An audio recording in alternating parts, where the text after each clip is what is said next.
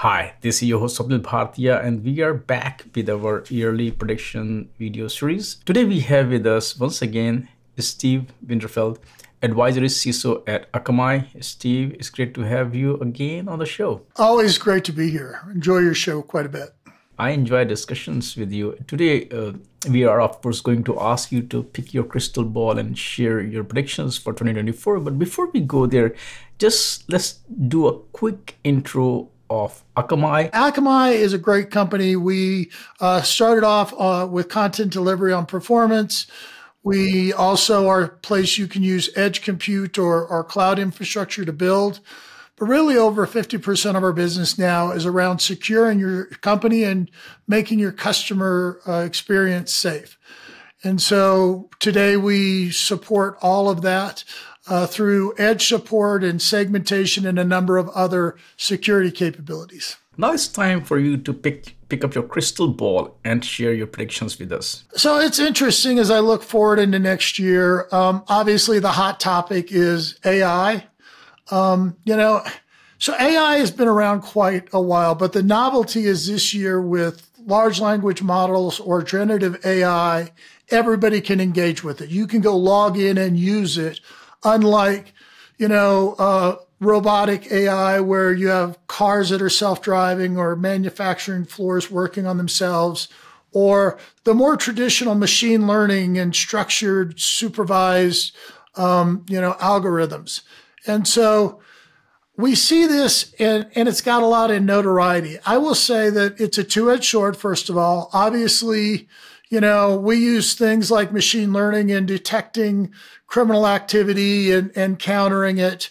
Criminals are also using machine learning in how they're attacking. And we're going to see that same thing with large language models. We're going to see, jailbreaks, people coming in and breaking into it. We're going to see criminals using it to better send phishing emails or malware like ransomware inside a phishing email, as well as business email compromise. And with business email compromise, convincing someone to send a payroll statement to the wrong bank. What we have here is ability to engage with deep fakes as well, emulating voice, emulating video. So I see a lot of social engineering danger. I will say one great reference, I've talked about OWASP in the past, OWASP for top web attacks, for top API attacks. They've actually put out a top 10 vulnerabilities or attacks for large language models. Encourage you to go look at that.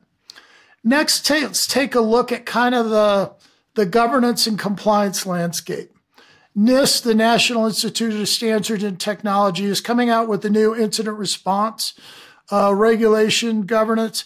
And it had that incident response cycle in a circle, and now in the center, they're adding governance.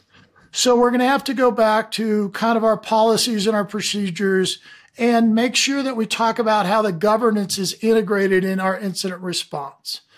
We see industry standards like PCI DSS 4 coming out, and that's going to require us to look at new threat areas like our, JavaScript environment.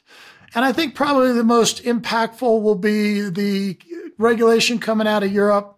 We first saw, privacy regulations coming out and a bunch of states implemented that. The one coming out now is the EU Digital Operational Resiliency Act, DORA. And I think that's going to drive more and more people to talk about what are we doing here in the United States and other countries around resiliency. And so that's another aspect of our policy that I would encourage people to start going and looking at is, how do you think about resiliency? How do you define it? And where is it integrated in your processes? Next, I want to talk about, some of the DDoS and API. We've seen new records set, new innovations. I expect both of those to continue to dominate. Ransomware will continue and evolve. We've seen this year that, we had more initial access brokers. We saw a transition to people focused on the holding data hostage versus encryption. We've even seen criminal groups going to the customers of the victim attacked and saying, we've stolen your data, go back to your vendor and tell them to pay us. And in one crazy case, we saw the criminal groups reporting to the Securities and Exchange Commission, the SEC, that a company they had broken into didn't report within the timelines. So continue to work with our people around, how are we dealing with all the criminal activities? But again, are you ready for the new levels of DDoS attack? Do you have visibility on your APIs? Are you aware of where there's abuse? Do you know where you have rogue APIs? It's going to just become more and more important as the threat focuses on those. Next, I want to talk about, kind of the stress. Staffing is going to continue to become a challenge. We have new need for talents. If you would have told me a couple of years ago there'd be a job rec out there for a prompt writer, I wouldn't have known what to say. We need people with data science capabilities. We need so much talent, and the stress and the impact of work that I think more and more of my fellow or my peer CSOs are thinking about a flexible staffing approach.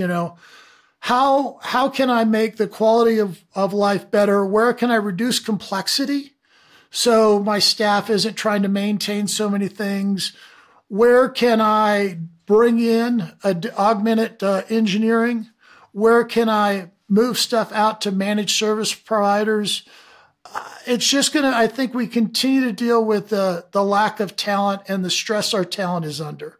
And then the last thing I want to talk about is more and more CISOs are trying to shift some of their budgets, some of their protection into minimizing dwell time.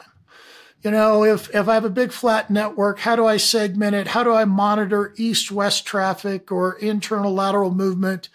How do I get it so my situational awareness is just not north-south, but it's throughout my entire environment, my cloud, my service providers, my internal data networks or legacy data centers, such a hybrid environment.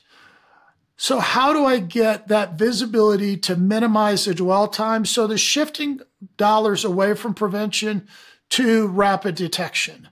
So those are kind of my top of mind thoughts. Thanks for sharing these predictions. Now, let's look at what are some of the major challenges that you see will be there in 2024, not just for the industry, but maybe for even Akamai to deal with. So, as we look forward, I continue to have this complex, dynamic environment, but one of the biggest changes is around transformation within the business. So as my business models change, I have to be flexible. If the business is now engaging customers in a different way, you have specific industries like healthcare that have new mandates for transparency, access for patients to get to their data. There's just this constant transformation. As people think of business cases to use generative AI in production, another security challenge. And so really, I think a lot of this comes back to how do I minimize that complexity? Do I want to go from 75 vendors to 25 vendors, spend more time on security than necessarily vendor management? Do I want to go to, you've probably heard me talk about the MITRE attack framework. There are a bunch of sequential steps that a criminal has to take to gain access and execute their plan. Do I want to map out and have 2 or 3 controls in each one of those columns, giving me better defense in depth? How am I going to approach staffing? Am I growing the talent? Do I have a pipeline of future talent? Do I have the right skill sets? How am I developing those people to understand how to protect generative AI? And ultimately, how am I matrixing that? Where am I taking non-core functions, putting that out there? Finally, are my vendors understanding my compliance requirements, my privacy needs, my data localization or data sovereignty needs? If I'm in a specific industry, that industry's needs. And finally, resiliency. So I think all of those are kind of top of mind right now. What is going to be the focus of the company, or maybe your focus in 2024? I think most of our key customers, the ones that we get the feedback that drive us, are talking about 2 things. One, they're talking about transformation, and their desire to make sure their APIs are understood and they have the ability to mitigate threats, to do an investigation, to do audits. And so a lot of our focus is working on that API transformation environment, understanding east-west, north-south, abuse, all of that situational awareness stuff is our one focus. And then our second focus is kind of that, minimizing that dwell time and impact zone. So are you segmenting? We put out a state of segmentation report recently that showed 6 ways to segment your network that would allow you to mitigate in much faster time, reducing that impact. And so between, host-based or software-based segmentation and API, I think that's where most of our customers are engaging with us. Steve, thank you so much for taking time out today and share your predictions. As I said, I would love to have you back again next year, not only to check, how many of your predictions turn out to be true and also get next set of predictions. Thank you. Awesome. Thank you.